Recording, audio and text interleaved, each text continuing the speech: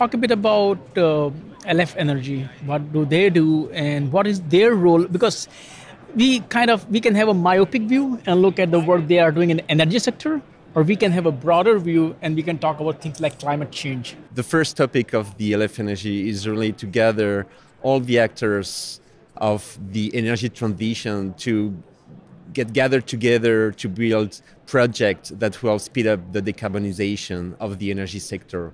And so that's really the core of what the LF Energy aims to do. But for sure now, at the end, there is a lot of issues and projects also that are related to the sustainability, and all things on that topics too. And how serious is this, when decarbonization or climate crisis, how serious is this problem actually? That's a tough question, but it is, I think it's serious for all of us.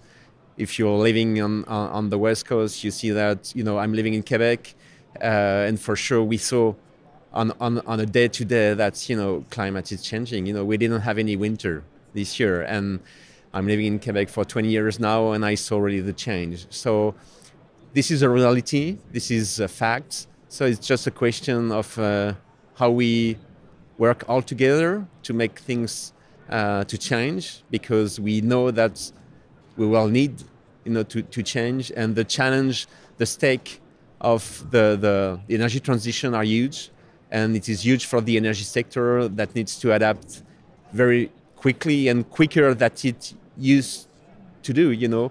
By the past, I had a conference recently in Quebec where the Ministry of Industry of Energy, was saying that Hydro-Quebec, by example, or needs to, to make in couple of years, in 25 years, what they achieved in 60 years before.